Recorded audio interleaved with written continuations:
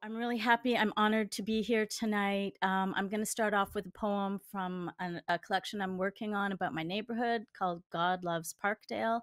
This is called Her Name Was Shalimar.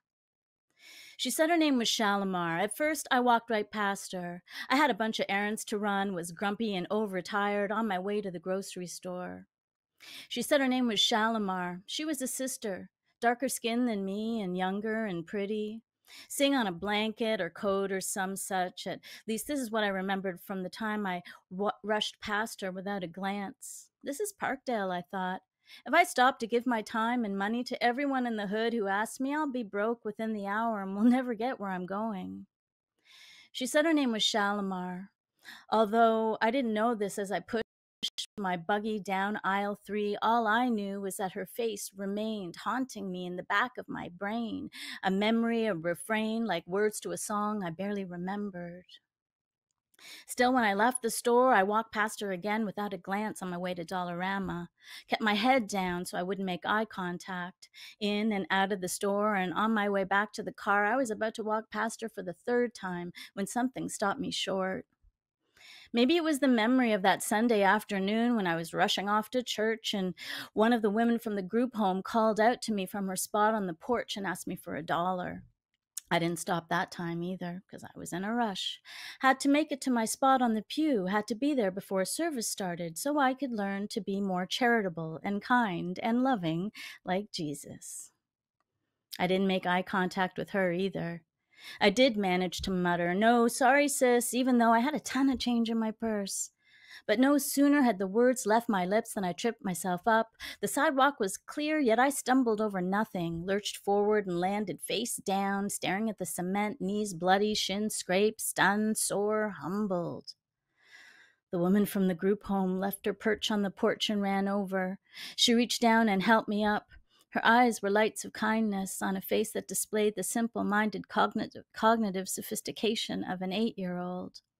"I'm a good person," she said. "I like to help people. Do you have $1?" she asked again, and this time I said yes and reached in my purse, handed over all the quarters I had saved for the laundry machine, sure that somewhere Jesus was smiling and nodding and telling me, "Yeah, Andrea, that's exactly what I mean."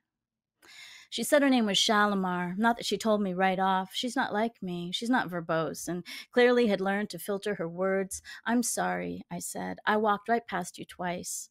"It's okay," she replied as I peered down. "I've gotten used to it by now." I glanced at the dingy plastic Tupperware container and the cardboard sign saying, "Homeless, please help." I reached in my purse. "Let me see what I've got." "All I've got is crappy change," I said, as I looked at the sad assemblage of nickels and dimes in my wallet. Awkward silence, and then I added, "I can give you a 5. I can afford that much." I thought of church and the fact that I wouldn't be attending that Sunday as I'd be away in Ottawa at my cousin's big fancy wedding. Just as good to give here as on the collection plate, I thought. She said thank you, and finally I looked at her properly, began to notice things. It wasn't the subtle traces of beard stubble under her makeup or the Adam's apple or nappy edges peeking out from beneath her wig that struck me most. It was the way she carried herself, dignified, composed, noble. Yet there were still tears in her eyes, brimming without spilling over. She noticed me noticing. "I'm having a bad day," she said. I reached out my hand, held hers without permission. She didn't let go, so in that moment I asked her, and she put out her cigarette and said, "My name is Shalimar." I looked at her phone, saw her name written on it in glitter, and at the time I thought it was vanity. It didn't dawn on me that it was an attempt to prevent thievery. That realization would come later, when the haze of privilege had finally cleared, but in that moment I saw the phone, the smokes, the purse, better shape than my beat-up bag, and I thought, homeless doesn't look that bad. I almost settled into that judgmental mindset when I remembered the last time I was schooled and rubbed my leg. There's a scar there now. I looked again into her eyes and softened, asked her what happened. "I never thought this would happen to me," she said, "never in a million years." And suddenly I could hear the voice of my own grandmother. "There but for the grace of God go I," she used to say, would open her purse to anyone who asked her. "I was living in a homeless shelter," Shalimar went on, pausing to look at me to make sure I understood. "Those places are really, really, really, really Really terrible, she said. Someone smashed in my head with a brick while I was sleeping. There was blood all over my face, and then she said, after that, I thought there has got to be something better for me than this place, so I just kept repeating, praise God, praise God, praise God, praise. She looked me in the eye, and I trembled at her faith. Then today, she said, they took my dog away. He was all I had left in the world. By this time, the tears had brimmed over. I had no words. I just sat there with her on her shabby blanket, feeling stupid and useless and unworthy of my fortune. To many, I was merely fodder for pity with my meager, middle-aged, starving artist, hand-to-mouth existence. But compared to Shalimar, I was wealthy, with my beater car and my feline companion of 10 years, safe and well-fed, in my pretty, clean, low-rent apartment. I didn't ask what happened to her dog. Didn't push for details because I didn't have the strength to bear her response. Instead, I asked if she wanted some of my food. She took a few tangerines. I asked if she wanted something to drink. She said, yeah, pop. I mentioned dehydration, suggested water, left my groceries there with her, went back in the grocery store, chastised myself for my judgmental, knee-jerk maternal response, and bought her both. And then I left her there. Went back to my there before the grace, pretty little crappy apartment, and wondered if I had just again fallen flat on my face. I thought about Sandra Bullock in The Blind Side and wondered if God had wanted me to take Shalimar home to let her watch over my cat and have a roof over her head while I was away at the big fancy wedding in Ottawa.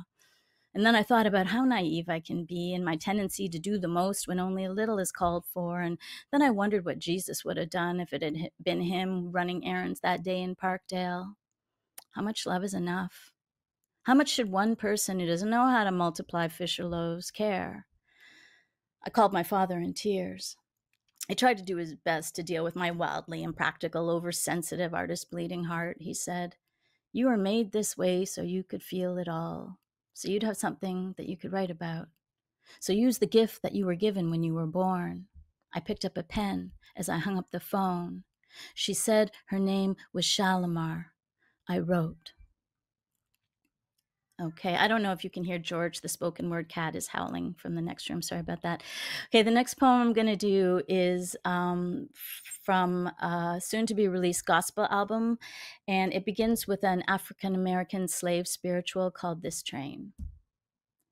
This train is bound for glory, this train. This train is bound for glory, this train. This train is bound for glory, don't carry nothing but the righteous and the holy. This train is bound for glory, this train.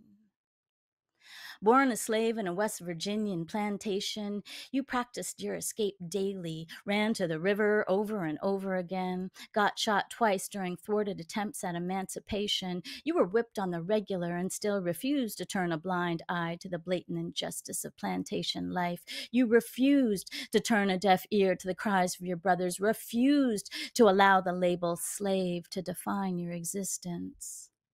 They may have branded you like cattle, but they never managed to find a way to get under your skin. What spark of light ignited you to leave behind your life, your children, your wife? What inspired the desire to leave everything behind, all for the gamble that one day you'd make it all the way up north to freedom? Great-great-grandfather, I wonder, did you leave the field brazenly in the full light of day, or did you wait for nightfall to cover your final departure?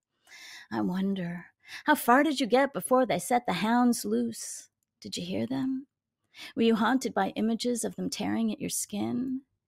Were you ever lost on that underground railroad path, wondering if you were on your own exiled adventure in the wilderness, your own 40 years of wandering, but without the gift of manna or signs and wonders to keep you going?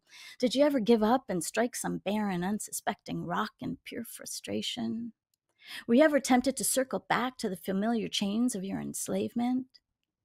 Did you ever feel that you'd been abandoned, handed over to the unrestrained sadism of Satan like some cast out of the garden, ill-fated plaything?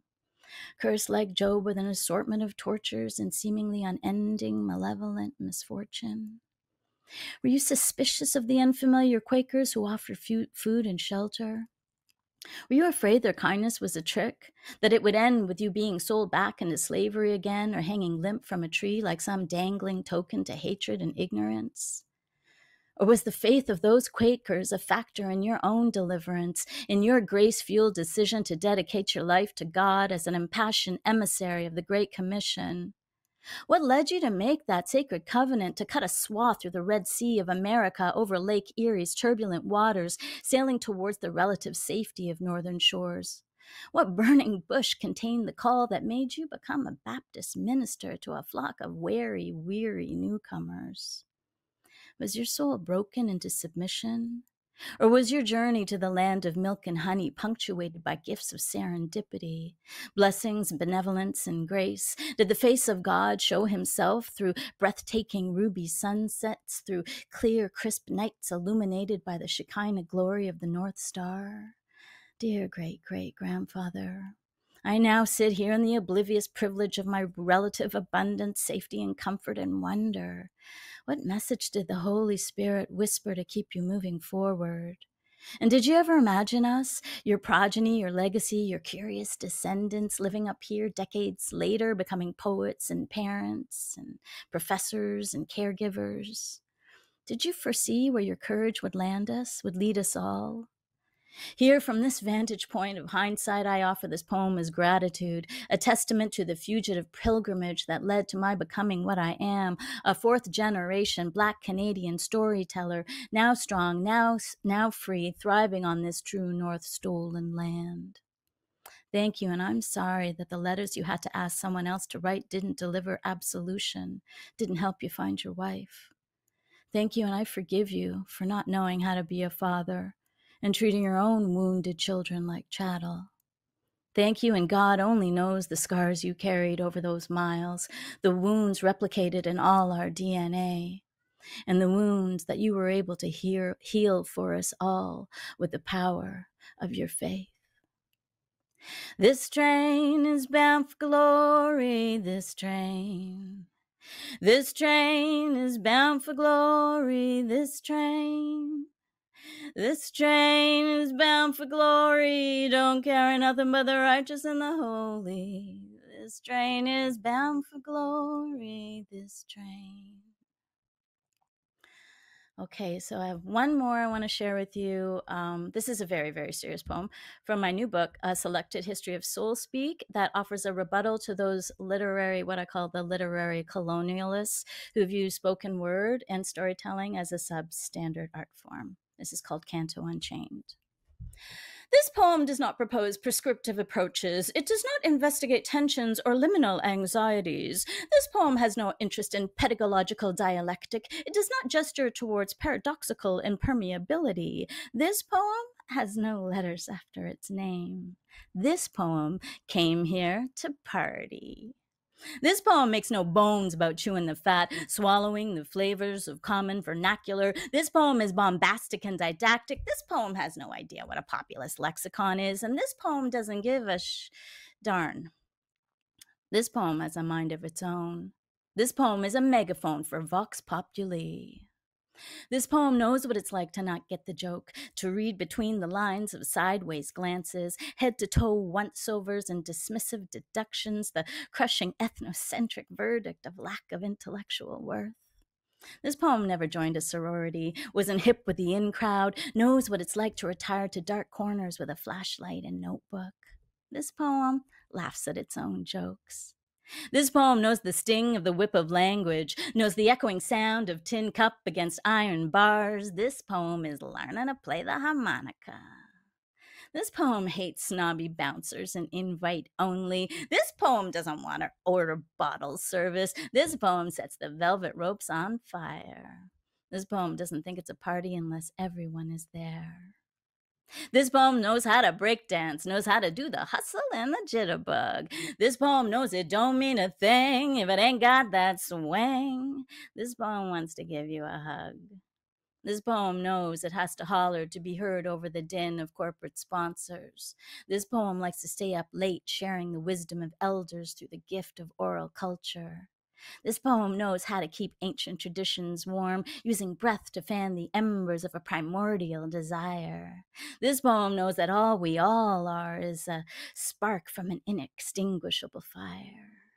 This poem is a long hair draft dodger. This poem is on a mission by any means necessary. This poem could have freed 1,000 slaves from the page if only they had wanted to be free. This poem wants to be the change it wishes to see. This poem has a dream.